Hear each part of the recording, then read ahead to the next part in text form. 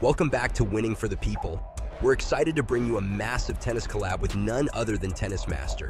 Today we're diving into a must-watch matchup and putting our bets on the line. Our top pick, Gael Monfils at plus 125. Here's why we're backing him.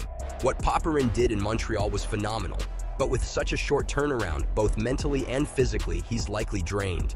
Historically, players who go deep in Canada tend to struggle in Cincinnati, and we see Monfils taking advantage of that. We've locked in 1.5 units on Monfils to come out on top. Don't miss out on this play, and for daily tennis insight, make sure to follow Tennis Master. Another play I personally like is Matteo Arnaldi to win against Echeverry. We are backing it up with 1 unit here. As always, make sure to follow my Twitter X account for daily plays and subscribe to the YouTube channel.